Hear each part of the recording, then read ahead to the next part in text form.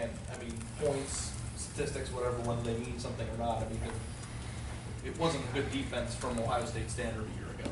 And I'm just wondering, to come in and be in charge of coordinating it and having to fix it. I know running the football, but like, was it an overwhelming, is it a tough task for you to come in here and say, well, this needs to be different, or is it okay because it's talented enough to fix? Yeah, I mean, I wasn't coming in here. I didn't look at it that way. You know, I looked at Ohio State always as being a great program. And somebody said something to me one time, and I said, guys, they were 13-1. You know, 13-1 now. There's a lot of places in the country that like to raise their hand and say we were 13-1. Okay, so anything our defensive staff can do to make this defense as good as could be, I believe will only help trying to get to be the very best.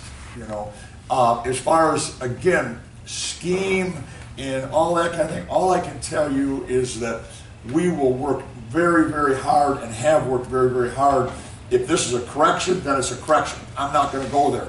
I'm going to tell you that our defense, and anywhere I've ever coached defense, is it's always keep the ball inside and front, be aggressive, play up to your talent. We are very, very talented. Sometimes when you have a very, very talented team, you as a coach say, go. You don't try to invent things. You don't try to make it too complicated. What you try to do is say, I'm going to let you guys go play. And I happen to think this defense has that. The other thing, don't forget now, a lot of defensive players are back, aren't they? I mean, there's a lot of guys back, correct? Mm-hmm. Yeah. That must mean they were very young last year. You know what I mean? There's always, you don't ever know when is a junior or a sophomore that's just played, is he mature or not?